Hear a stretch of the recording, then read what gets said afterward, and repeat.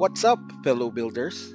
Today, join me unbox and review TT Hong Lee's reissue of the 1:100 no grade Gundam Exia. Let's go!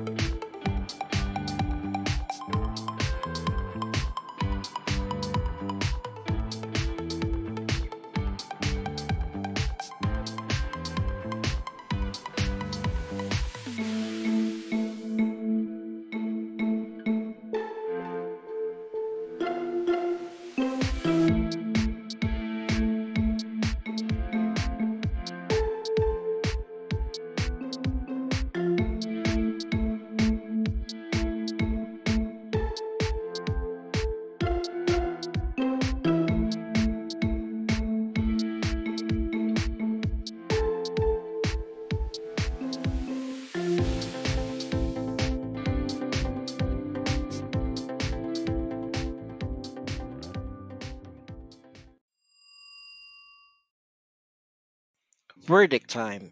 The plastic quality is a bit thick for me. The details are decent and no major issues encountered while building this kit. Well, you'll get the usual fitting issues, but not that much. Warning: please be extra careful with the clear plastic parts. They break easily. Overall, I love this kit. Yes, I know it's a non-grade, but with the O series, I prefer the old school kits because of its simplicity.